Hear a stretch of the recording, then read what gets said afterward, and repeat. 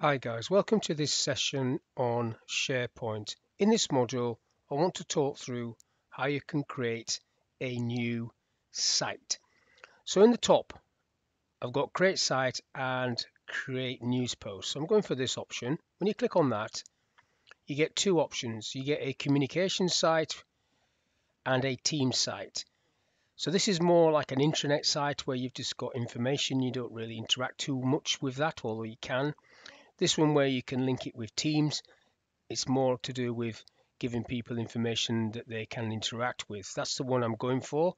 When you click on that, you get a whole array of different templates that you can select from with these layouts already preset, which are obviously a quick way of getting information. Then you would have to delete the text and edit that and put your text in there. This one though is the blank option, which is what I'm going for. And let's just use this template. It's asking you for a site name. So I'm going to call that Newcastle. And it's then going to look for an email to see if that's been used. I don't need to put a description, but it's saying Newcastle is okay. So then this group that gets created is going to have this email. So the group would be all the members on here. So I'm going to leave it on private. English is the language. Create. And then it just takes a couple of seconds to create. You can add members here. I will add them at a later date. So now it's ready to go. I click on finish. So the site is now ready for me to start building it. So this is the default one, remember, blank. So what I want to do is just go through basically what you've got down this left hand side. You've got home, obviously we're on home, and this is what I've got here with an edit button, which I'll need to click on to actually start building this site.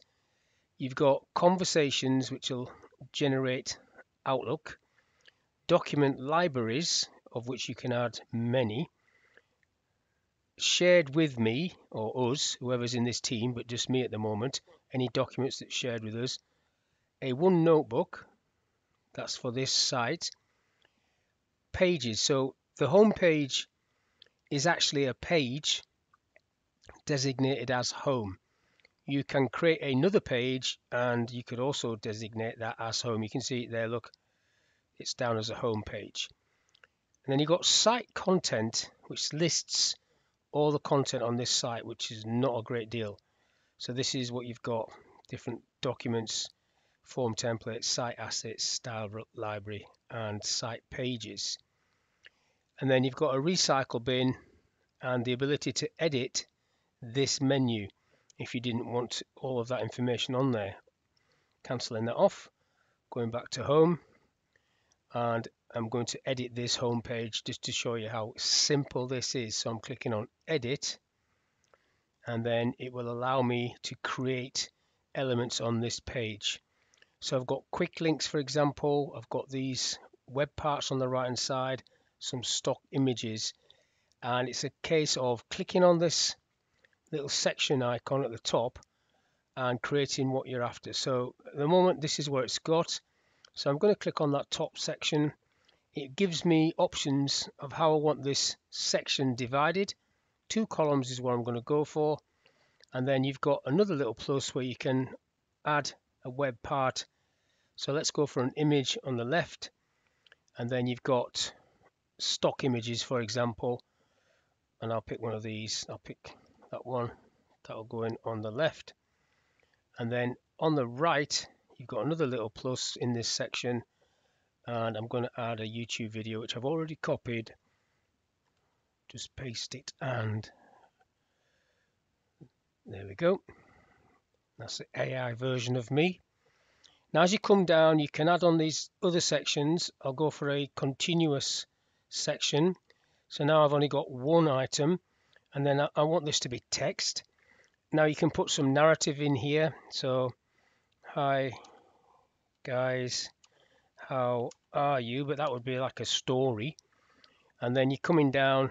Now if you don't want any of these, so this news article is no longer at the top, it's down here. You've got quick links, and then you've got activity. So you might want to move, for example, quick links. So I'm picking that up and pushing it over there. So I've now knocked quick links there, and I want to grab this chunk, this section, and it's got well, I'll leave it underneath documents actually. Documents is at the top there, so that's okay. And quick links, you can do that. You can click on these to edit them. Click on the little arrows, and then it's asking you for a link. So if I click on this, it will get me to link to a page or an item. So I haven't actually got a great deal here, so I'll just insert that one, and then you get the little icon there. Now if I go back up to the top and just republish this page for a second, so that'll republish it. What I need to do is go to documents and create a document. So I won't create one, I'll upload one, but I could create one from this list here. Gives me a list, but I'll just upload one that I've already got on these computers. So files, and go for charting. It's just an Excel file. Now if I go back to the home page and then edit, I can edit the links so that comes up on this front page. So if I come down to where it's got the links down here, click on that one, click on these two little arrows, click on change, and then you now can see that document. So I'll select that, charting, insert OK, and then that one is in there. Now if I just repost this and republish, so that's basically how easy that is. So when you go to the top here, when you click on new, you've got different options there: news post, lists, and all this sort of stuff, document gallery, but I'm just going to go for news post. And again, you've got different options. These are all template options, but I'll go for a blank one because it's going to look very similar to what we've just been doing. And I'll just create the page there, and you'll just build this up in exactly the same way. Add a title, so I'll call this Waterloo, and then you're going down doing the same sort of thing, creating a section. So I'll go for a continuous section, and in there I'll create an image. I'll put an image in there, and I'll just pick a stock image. Obviously if you've got images on your computer, you can pick those, insert that. The banner across the top, I can click on that and change that image to whatever I want. Stock images, something different, just go for that one, not even spending half a second looking at them. So there's two images. Now I can add a section, and I'll go for 3 columns. In the left column I want text, in the center column I want a picture, again stock images, that one, and then in the right column I'll have text again. And then you basically put your text in there, either one of those, and this is like a news post, and you just keep going down like that. Once you're ready, you click on that, post it. Now you've got the option here of sending it to colleagues, but I'm just going to skip this stage, skip, go back to home, and then your news, that post there came up with a bit of gobbledygook that I typed there, but you can see the layout is how you set it up when you did edit. If you don't like this layout, you're going to have to go back into edit and change it around, because obviously as this site builds, it will get a lot of information. You'll have more than one document coming there. If I go to documents, just upload another one. So upload a different Excel file, or you could upload a folder, upload compare, or whatever that said. It said charting and compare 2. So I've got two files. Go back to home. So the links, I could go and edit the links, but documents is now showing me both those files. So there'll be a limit to what you can see there depending on how big this box is. You've got all documents there. I can click on new to give myself a new document. So this is very, very user friendly, the way that you can maneuver things around and create content very, very quickly. Now down the left hand side there, if you want, you can go into documents and create what's called a library, another library. This is called a documents library. you can have many documents library. So I'll just create one so you can see how it works. If I go back to home and then new document library. So I've come back to the top level here to get this list, document library. And I'll just go for blank again, but you've got template options. So blank, and I'll call this Steve, and then create. So that's a new library completely. So it's ready to go, and you can totally customize this. Now I can also, if I want to move this up the screen, you can see how it's not actually letting me drop it anywhere. What you have to do is click on edit, and then it will.